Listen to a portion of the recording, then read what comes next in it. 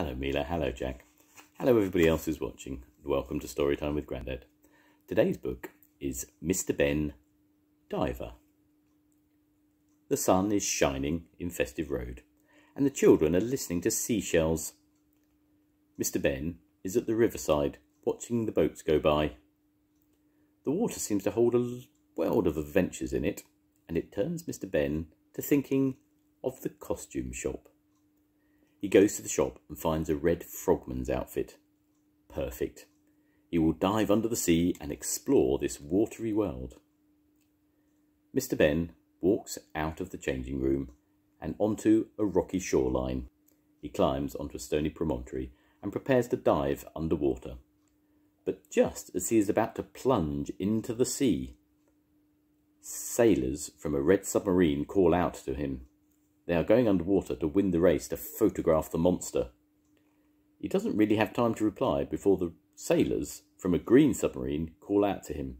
They are anxious to let him know that they will be the first to see the monster and take its photograph.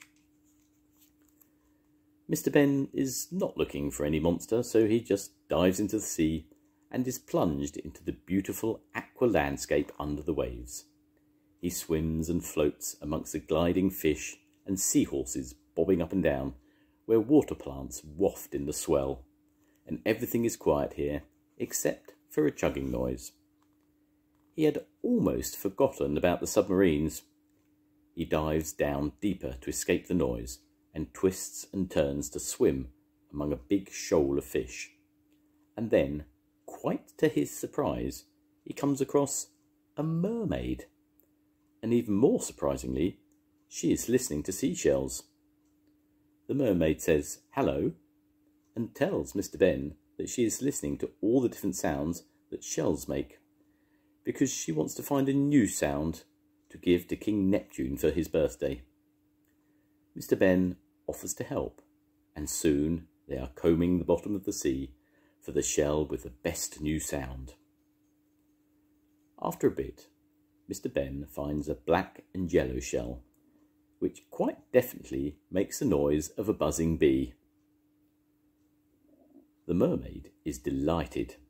King Neptune certainly does not have that one, and together they swim to the king's underwater cave to give him the gift.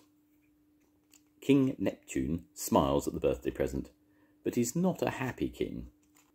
Next to him sits a splendid pink creature who also looks miserable.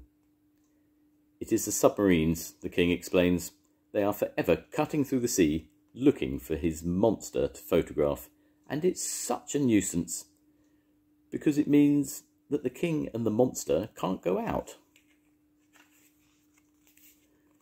Mr Benn sympathises, and then has an idea. He swims up to the surface and finds, as he expects, the green submarine filled with freshly disappointed sailors from their latest fruitless trip underwater. Their quest has been in vain. He sympathises and then makes a suggestion. They are probably scaring off the monster by looking so like, well, a submarine. Whereas if they dressed up the craft to look like a fellow monster, the real monster might be less camera shy. The sailors love the plan and straight away set to work. But of course, on the other side of Stony Promontory, Mr Benn comes across the red submarine, and they take to the plan just as enthusiastically.